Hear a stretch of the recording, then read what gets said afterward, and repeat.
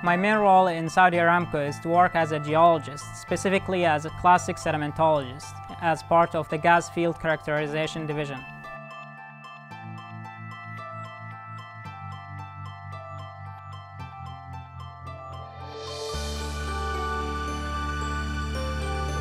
All the gas that's been produced in Saudi Arabia is produced under the management of Gas Field Characterization Division.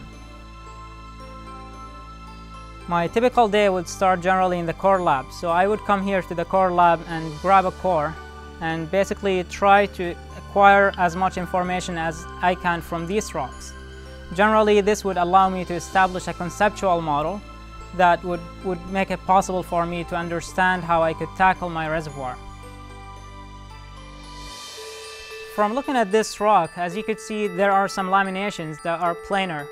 These laminations give me an indication for the depositional environment and where I could find a similar rock that's being deposited today. Being the biggest oil company in the world allows Saudi Aramco to offer its employees a wide range of career options, besides an international atmosphere and a world-class development program. Saudi Aramco's success is crucial for the success of Saudi Arabia. It's hard to drive around Saudi Arabia without seeing the imprints of Saudi Aramco on the Saudi people.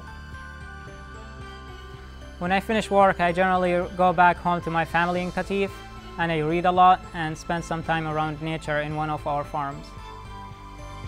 My name is Saeed Tofaif, and I work as a geologist for the Reservoir Characterization Department.